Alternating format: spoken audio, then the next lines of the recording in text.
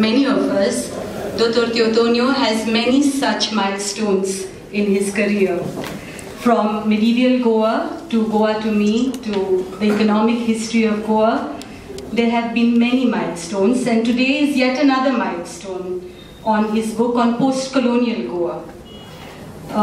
Today we have very eminent dignitaries on the dais: the Vice Chancellor of Goa University, Dr. Satish Shetye, Mrs. Anju Timlo, the manager of the Fomentos Resorts and Hotels, Mr. Eduardo Falero, the five-time MP who represented Goa in New Delhi, and Ms. Vijaya Pace, the representative of Goa, the internet magazine.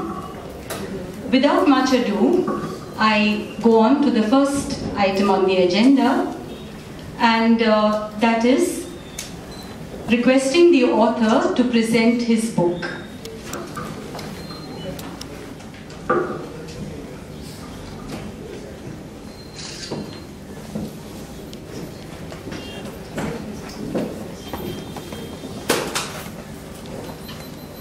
Good evening to all.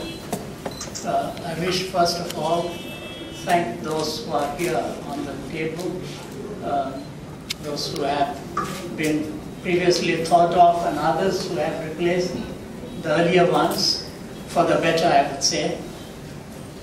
My thanks individually to Vijay Pace. She represents the Easy Publications and Goa. So I will say a few words about, she will say the rest of it. She represents one Mr. Flavor Montero. Flavor Montero makes sense to me in the context of this publication, which is all about Goa Outgrowing Postcolonialism. And I wanted one entrepreneur, one of the new generation who could present himself or his work as a model of inspiration for the post-colonial generations. And we have that as a Catholic entrepreneur who is represented by Flavor Montero. I do not know him personally, but then as we live in the globalized world of the internet, we got through in contact through internet, and much of the planning that has been done so well, I didn't have to worry about anything that's being done today here. So I had to just have a good nap in the afternoon and be picked up to be brought here to be present for everything arranged. So how this could be done, I have not seen that being done in colonial times. I see that being done in the post-colonial times much better.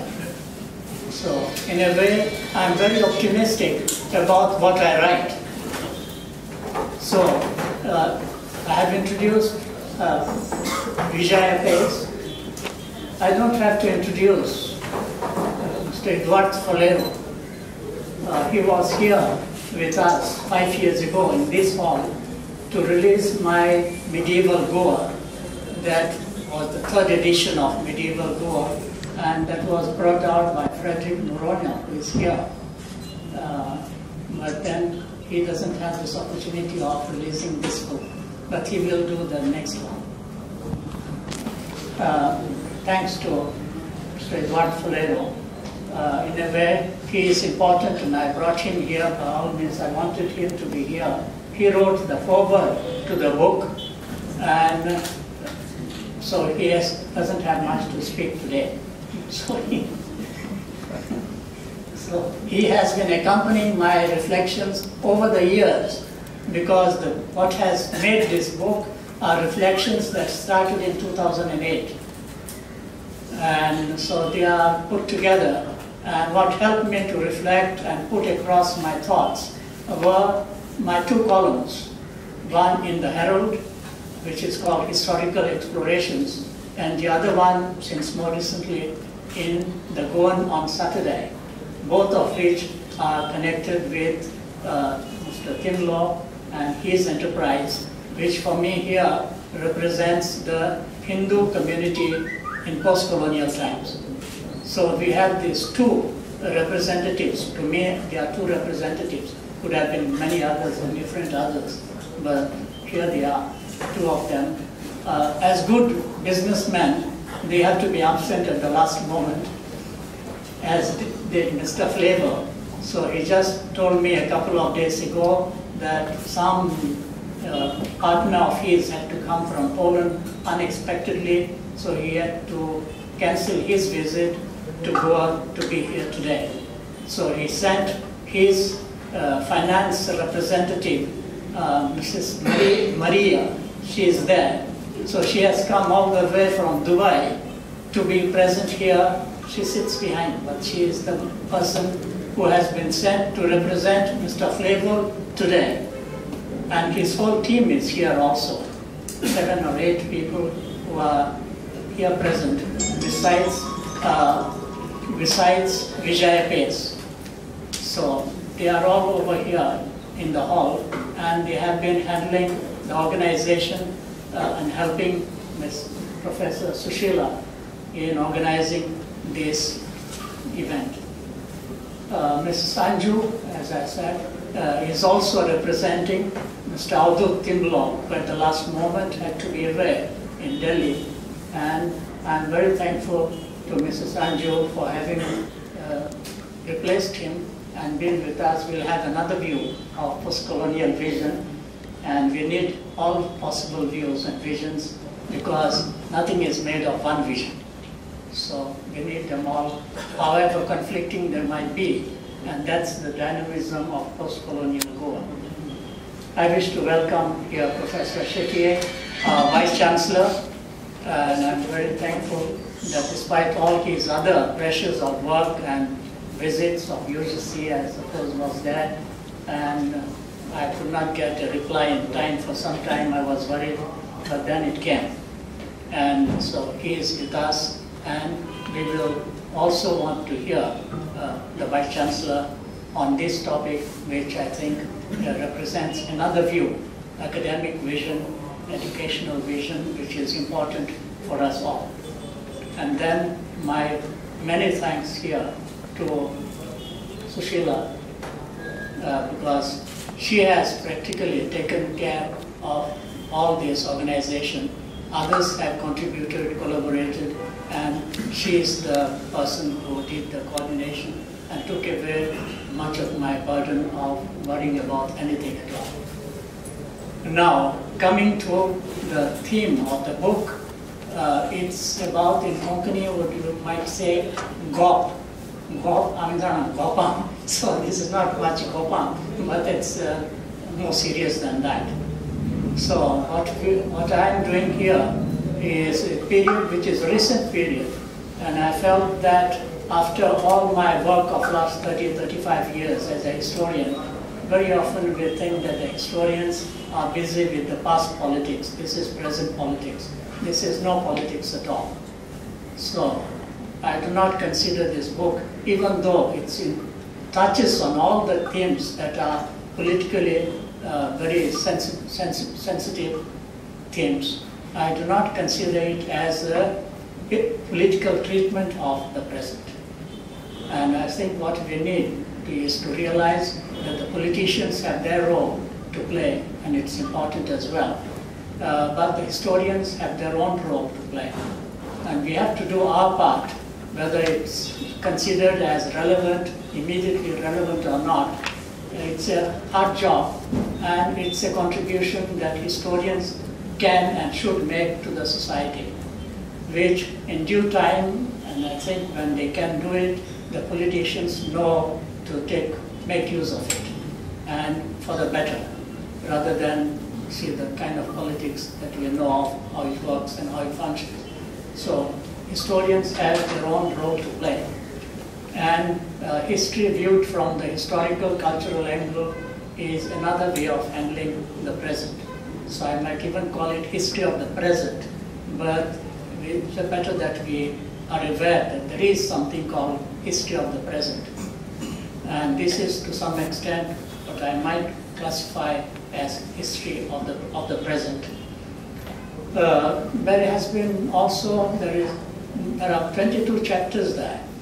So some of those chapters are entirely on methodology, because I think methodology for a historian defines his job and how a historian goes about it.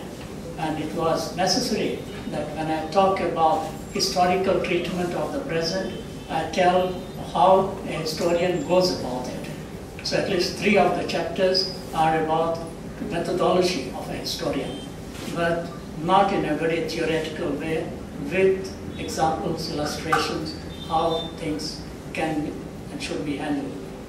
But then there are other chapters which, but always bypassing concentration on 500 years of colonial rule. Because very often Goa, when you talk of Goa and when we talk about today keeping the identity and preserving the identity, very often the thoughts are identity that has been built over the last 500 years. So that looks like unique. And all the rest is lost sight of. For me, one of the models has always been, and I have repeated it in many occasions on different writings, is Dede Kosambi. So when we speak of history of people, we cannot treat it as an episode or a chapter of some other national history of some other people. And so history of Goa has often been a chapter of the history of Portugal. So history of Goa cannot be a chapter of the history of Portugal. So history of people is a continuous process which has started much before 500 years and has continued during the last 50 years and will continue hopefully another many centuries. So, and that's an effort of the people in the process of all these centuries to take care of the development and growth. So it's a history of continuous growth. And if it is growth, it is life. If it is life, it's full of tensions. So very often, I think when we talk of special status, I've written recently some things about special status, including the last one in the Goan about the Garden of Eden politics. So, but basically, I'm open to many visions, and life is made of many visions. I think as many visions as people who are sitting here, and others who are not here. So they all have their vision, because they all have their interests, they all have their expectations. And so that's the number of visions that we have to be prepared to see, to hear about, to listen to, and at times they are conflicting visions. And conflicting visions cause social conflicts, turmoils. So this is what we are saying. So when we talk about, here we have Prajal also fighting for a special status, and there are others who do not write, but they have their vision as well. So I think we cannot reduce special status. Seems to be reducing our life to some sort of an aquarium. So putting Goans in an aquarium or in a museum, it has to go on. So I would say, let 100 flowers bloom, let 100 visions fight together, but not to create conflicts, but to integrate it. And that would enrich us all, and that would help us all. So what we need is actually, I would also remember our Nobel Prize winner, first Asian Nobel laureate, Rabindranath Tagore. When we talk of regional identity, very often national identity is another version of it at another level. And nationalisms are all a result of similar process at the national levels. We are fighting at the regional level, state level. And Rabindranath Tagore was definitely one who was not in favor of nationalism. So Mahatma Gandhi and he were good friends still, but then ideologically very much at loggerheads. And I would even say that the idea of giving Nobel Prize to Rabindranath Tagore was to some extent Western politics to pull apart even more the Gandhi and Rabindranath Tagore. So to see whether they could divide them even more. If we read his book, The House and the World, for instance, that's a novel, in a novel form, that he writes about the evils of nationalism. We even have his several essays published as nationalism. After Nobel Prize, he was invited by various countries to speak in the various parliaments and forums to put together all those speeches. They are very anti-national speeches. So just to remind that we can be, and at the same time, he is the man who provided national anthems for India and Bangladesh. So in this book, in my last page, almost the last paragraph, I say, yes, we can fight about our special status, we need to fight about our identity, but never to create a new domestic wars, as Tagore would say. Avoid having new domestic wars. We need identity, because identity is part, multiversity or biodiversity is natural. There is no nature without biodiversity. And there is no world, humanity, without multiversity or cultural diversity. So it's a reality. But then it's a reality, again, which I have depicted in the cover of my book. So the cover of the book, those who have seen it in the internet, others will see it now. So the cover of the book is made up of intersected steps or stairs. So stairs going down, steps going up.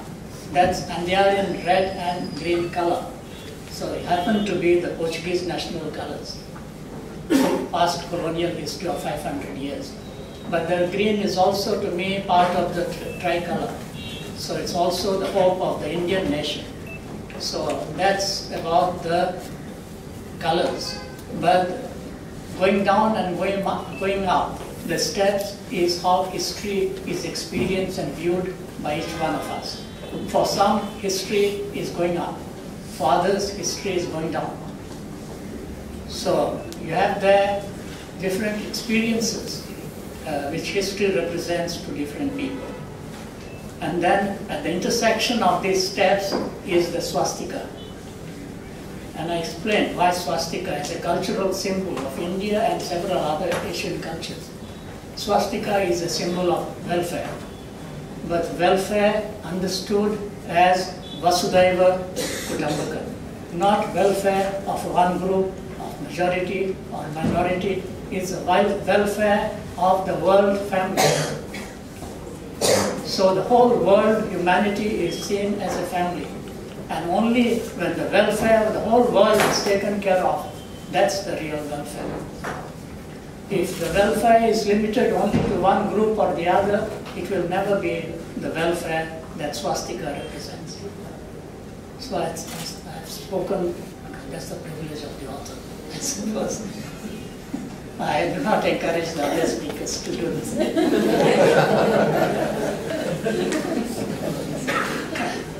And thank you all very much. And over to you.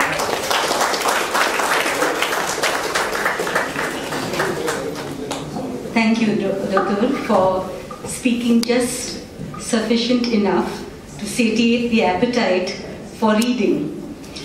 The next on the agenda is the talk by our Vice Chancellor, Dr. Satish Shetty.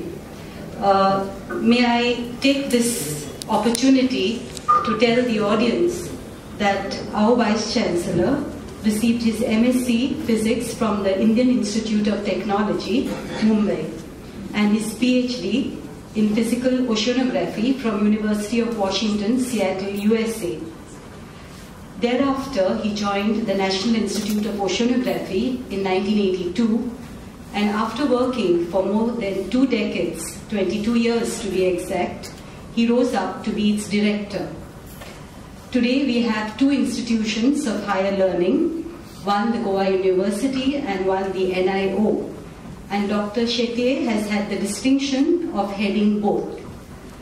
I now invite Dr. Teo, the Vice Chancellor, to share his views and vision on post-colonial Goa.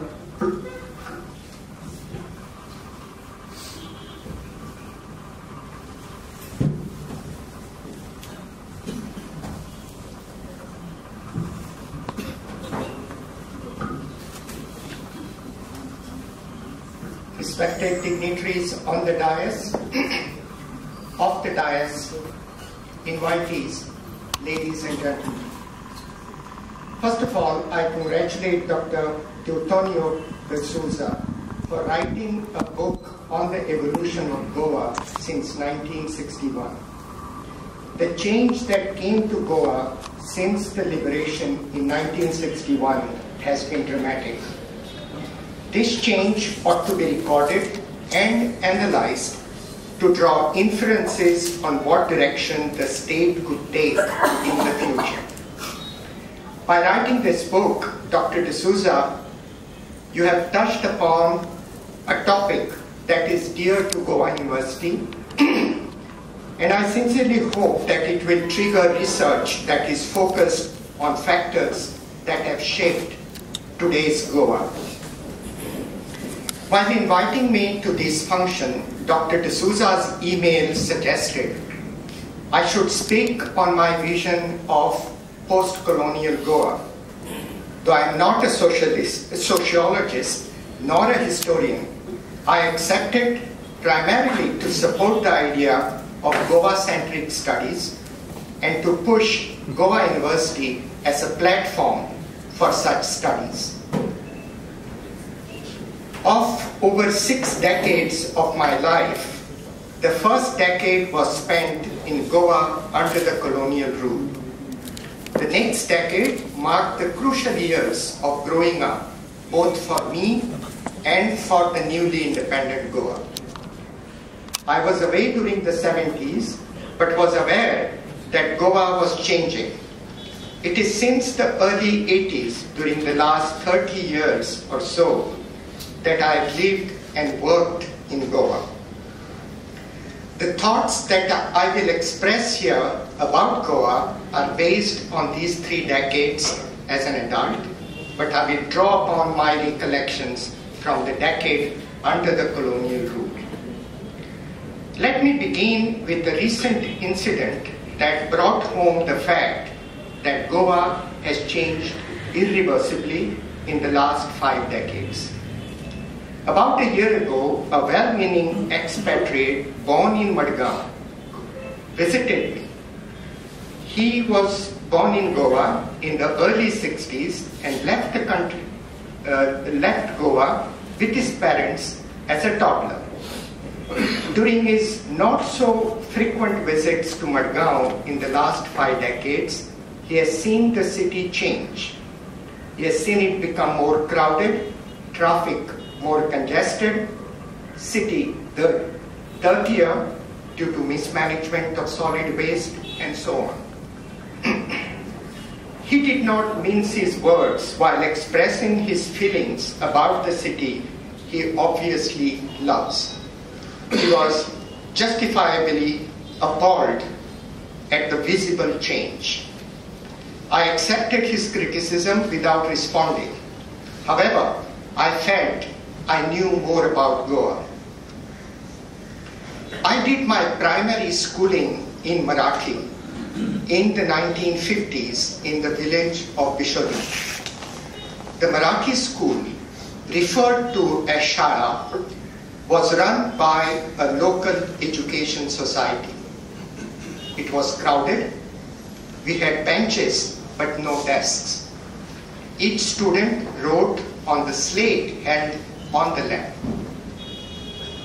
Our class also had maybe half a dozen students who did not sit on the benches. They sat on the floor. The floor was clean and dry, and as was a common practice in the villages then, covered with a thin layer of cow dung. These boys there were no girls amongst this group, came from the Marwada of the village. They were the fellow students who were invisible and untouchable for the rest of the class. All this was legal, perfectly acceptable to the government, to the society that ran the school, and to the society at large. Such a situation would be absolutely unacceptable today in any school and unacceptable to the government. In fact, it would be punishable by law, and justice would be swift. Only a few in Goa today would have had a first-hand experience of that situation. The village of Bishoni was well looked after. It was clean as a mining town can be. There was law and order. The local bodies representing the government did that job reasonably well. Of course, these bodies and the government was run by what Dr. De Souza calls Hindu Saraswats and the Christian Brahmin Chardok elites of the colonial times. In essence, less than 10% of the population of Goa participated in the political process. There was a vast majority that was simply invisible to those who held the reins of the government. Such a situation would be totally unacceptable in Goa today. However, very few would have known firsthand the political, social, and economic exclusion of a large fraction of the Goan society then. It has been said that the troubles that one sees in the Arab world today can be linked to political and economic exclusion of a vast majority. It is sad to see these countries, once known for their tolerance, creativity, invention, pluralism, education, and open markets, go through episodes of violent revolutions that demand democracy, only to either fizzle out or get exhausted. It is when one sees such events elsewhere that one can appreciate the constitutional democracy of India and thank the founding fathers that they put it in place. The country must also thank its stars that the constitutional democracy did take roots here. It came to Goa after the rest of India had tested it for a decade. It is in the very first elections that the demographic profile of Goa that the state could afford to ignore till then was ingrained in the Goan psyche forever. The reality got accepted for the first time in modern Goa. The first elected government that truly represented the people under the leadership of Babasaheb Bandodkar pushed the agenda that the Indian Constitution was designed for. It takes time for political, social, and economic freedoms to produce visible changes. The expatriate gentleman from Madgaon saw the visible change resulting from inclusion of a large fraction of the society in the political process. He did not like the visible changes, but failed to appreciate the invisible underlying process. Now that the underlying process has been put in place, it is time to put in place changes that reverse the unpleasant changes that have engulfed us. I would like to talk about these briefly during the rest of this talk. Improvement in our standards of living, including proper garbage disposal system, reasonable traffic regulation, power supply, water supply, etc., would require putting in place at least two systems. First, a system that aims at high economic growth with the support of mature politics. Second, an education system that is consistent with the goal of high economic growth. I think both India and Goa are staring at a unique opportunity to achieve economic growth that has not been seen in the subcontinent for a long time. However, it will require strong political action. The last general election had a clear message that India is interested in pursuing high growth policies. This mandate needs to be translated into action. I believe that action will be taken. My optimism about Goa's economy stems from the fact that the tourism sector in the state grew at a pace of about 10% last year. It can be argued, though using back-of-the-envelope calculations, that this would translate into creation of about 20,000 new jobs. This figure is important because the number of births in Goa is a little less than 20,000. In essence, a growth rate of about 10% annually in the tourism sector can generate enough jobs in the state to pull its weight in the national economy as far as employment generation is concerned. By the way, India needs to generate about 1 crore jobs to take care of its enlarging labor force. I also think that there are other sectors, pharma for example, that can provide sufficient support to growth in Indian economy to achieve the growth that the people are aspiring for. Economic growth must be coupled with mature politics with respect for law and order. While we have absorbed constitutional democracy, the importance of respect for law and the necessity of institutionalizing of social and political processes is yet to be ingrained in our psyche. We better take corrective measures soon, else we will slide into deterioration that will undo the gains. Let us hope that the Goan polity and the society at large will rise to this challenge. Let me now turn to the education sector. Thanks to the support to education provided by the state governments, starting with the first elected government of the state, Goa has done well as far as access to education is concerned.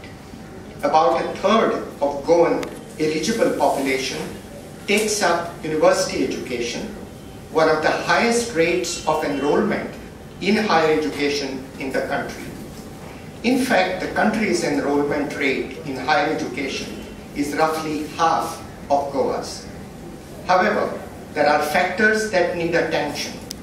It appears that in the enthusiasm to enlarge university education, we have laid far too much emphasis on creating graduates and degree holders and not enough about their employability.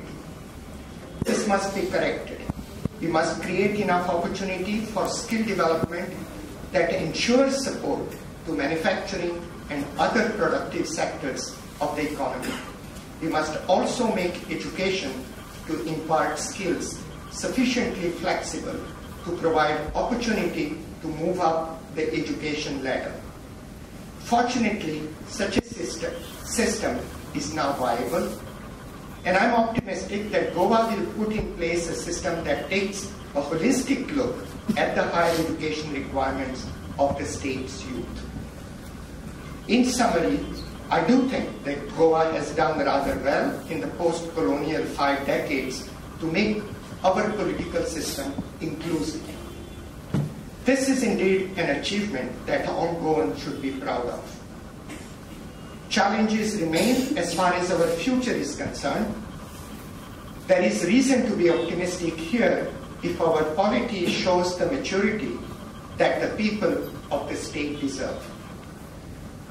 Before concluding, I once again congratulate Dr. De Souza for writing a book that focuses on a highly relevant issue for the state, namely how have we evolved in the recent past and how are we going to be in the near future. I sincerely hope that the book will generate consensus in the state on the direction that we need to pursue. I thank you, sir, for inviting me to this function and giving me an opportunity to share my views. Thank you.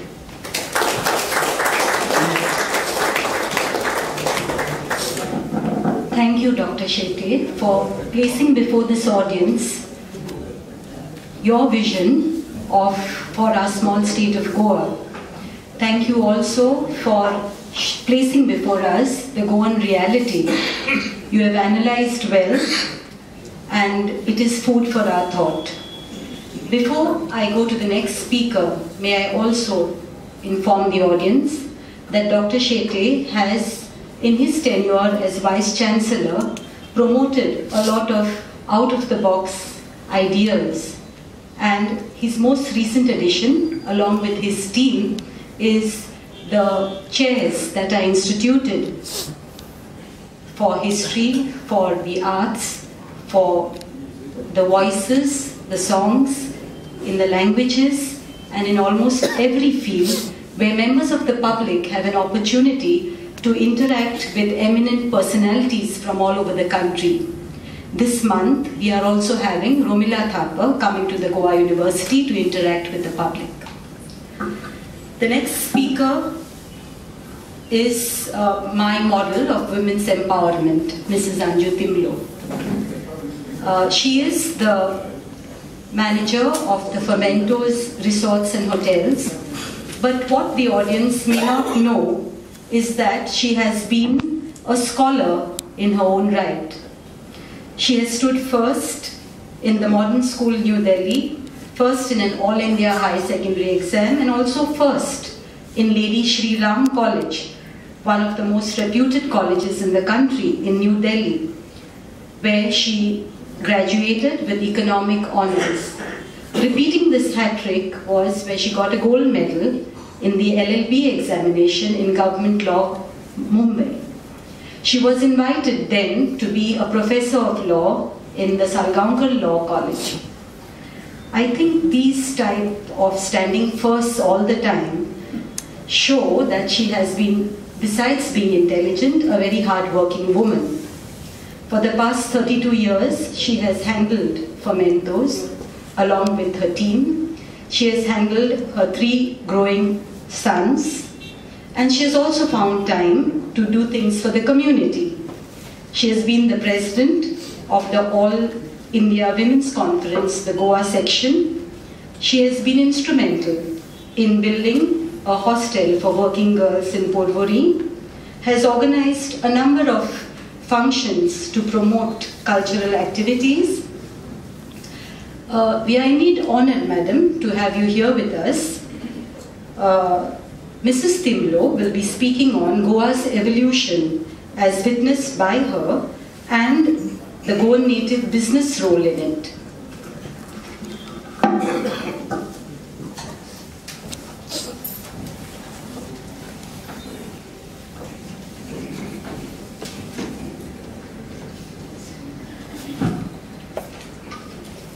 Good evening, ladies and gentlemen, the dignitaries on the dais, and my congratulations to Dr. Teotonio De Souza on his book. I must thank my husband for not being here and letting me come, because it really gave me a good insight in the book that we are all going to go through this today. And I've had time and opportunity to go through quite a few chapters. And really, it is so important to keep looking at our history and where we are going as people of any territory, any state, any country. I will talk about evolution in two parts, because a little bit of what Dr. Timlo went through, being born in Goa and being a Goan, and about me, because I have been a part of the majority of the years of post-colonialism in Goa. I came here 41 years ago, so I have seen 4 decades of it. So I think I also can claim to have to be part of Goa and to be able to express my views on the same. Dr. Timlo also, like Dr. Shetye, went to a Marathi medium school when he first started his education. But he was fortunate because he was in Margaon, that the school was in definitely better condition, and he has very pleasant memories. Though of course it was a boys' school. There were no girls in his school. And after that, though we were still under the Portuguese rule, he went to Bombay to study. At the time when he went in 1960, he went to Jesuit school, which is Campion School, and it was a completely different atmosphere.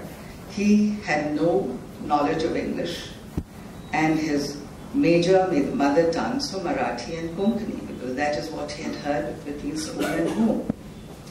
And at all times he was made to feel he was a foreigner, because he did not have an Indian passport. And he had a Portuguese, I don't know what that was called at that time. Was it a passport or was it just some kind of, some document?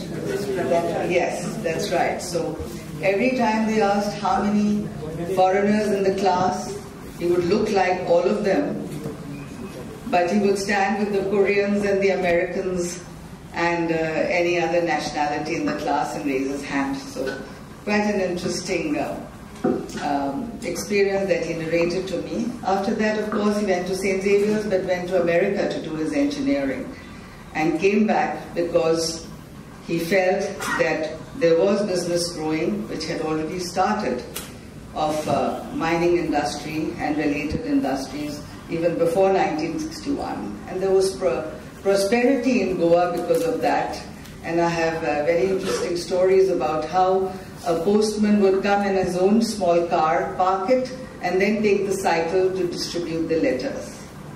These are certain stories I've heard of prosperity around that time. So he finished his graduation and came back to work with his father, because mining was already growing and it had been quite well established, and all those concessions, of course, were given before 1961. So his native business, as it would fall in, saw quite a bit of prosperity and growth in Goa, not just in mining, in pharmacy, in different fields, and of course later into tourism. But as we can see in post-colonialism, there has been a variety and varied businesses that have grown.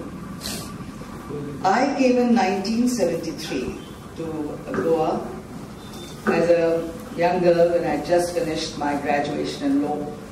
And I will tell you that the welcome, the hospitality, the warmth I found and felt in Goa, and was so welcome to be in any part of any cultural activity or anything that was happening in Goa, that it made me feel as if I've really arrived in a place where I am going to live and make my life. As I heard later in Goa, I had never heard that I was Bhaile, that I was an outsider. I didn't ever experience that, and that was a great welcome. At that time, Goa was a union territory. We talk about the special status of Goa as we are asking now. But at that time also, my observation and opinion was that it was very special because it was a union territory. All the progress in different fields of industry that happened really originated at that time, when Goa was a union territory. Tourism started then. The direct charter flight started then. We had only one flight from Bombay to Goa. All the development in this area of tourism started then. So there was a lot of growth in business in the period from 1973 onwards. In 1986, we became a state. Goa, I personally feel, is such a small place to take the burden of a state which requires so much of its own independently. And hence, for a while, we can see that Goa has been struggling, though we've had many industries, but Goa has had its own issues because of becoming a larger representation of people. When we need larger representation of people, there is also a need for people to understand issues, problems of the state, and work together to develop and to grow the state. As Dr. Shetty also said in his talk, all his points were very relevant, but ultimately all that can happen if we have the people's will. Everything cannot be left on the government and the politicians to do. To a great extent, we need to also mold what they do on our behalf, because they are doing it for us. How much are they doing for us? This is something we need to also understand. Hence, it is important that at any given time, as we evolve in Goa, that the people of Goa should not forget their own responsibility towards Goa and its development and its happiness, because happiness is a good quotient and an indicator of how a state is growing and how comfortable and good people are in the state. Goa is unique because of its history. It's very different from the rest of India, and it still remains really unique. And that is something all of us need to protect. Of course, there is a lot of people who've come to live in Goa. There are people who are building homes here. There are people from Delhi, from Bombay, from outside the country, because they have a feeling or an image of Goa which they find is beautiful.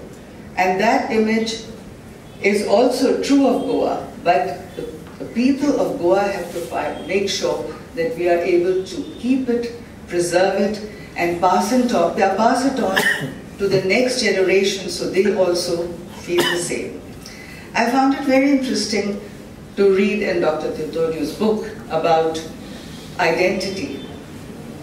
I think we are all very sensitive in Goa about identity, but identity also grows and changes as time goes by. The same people who were there having the Goan identity earlier may not be the same who will be in the next 10 years or 15 years. And if you see that, it is happening to the world. There is nowhere that you find that the identity is not changing as modernization comes and as the business grows and the industry grows, because people migrate, everybody is looking for good opportunities. And hence, the identity changes because people are coming here for job opportunities, if they exist, and people are coming here because it's a great place to live in. But they are also people who are going to be here over a period of time and will hence impact the identity of Goa. But there is a special identity which exists, which we must all somehow keep and protect. And it is very important for me to say here that I hear a lot of Goans, meaning people from Goa, who don't live here at all. When I meet them in different parts of the world, they are, of course, first Goans, but they crib a lot about Goa and they complain a lot about Goa. But I don't find them contributing or solving the problems of Goa.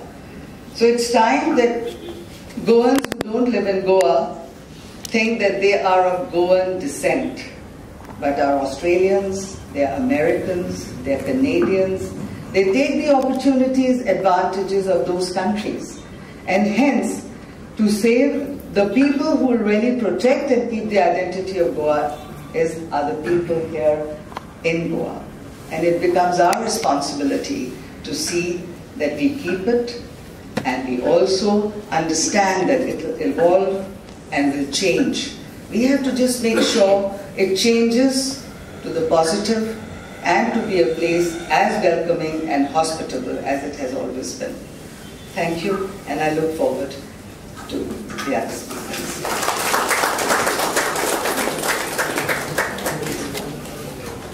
Thank you, Mrs. Anju Timlo, for presenting before this audience your views, or I would say, I don't know whether others felt like me, but every sentence, every word was your original one.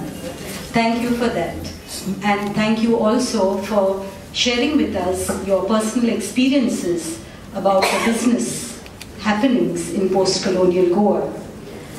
We now go on to the next speaker, also a lady, Ms. Vijaya Pace. She is at present the features editor of Goa, the magazine about Goa on the internet. She is also very creative in photography, being a travel photographer, a food photographer. She has worked as an executive in the Times of India and also the content manager of Planet Goa in the past. We look forward to hearing her vision about the youth of post-colonial Goa.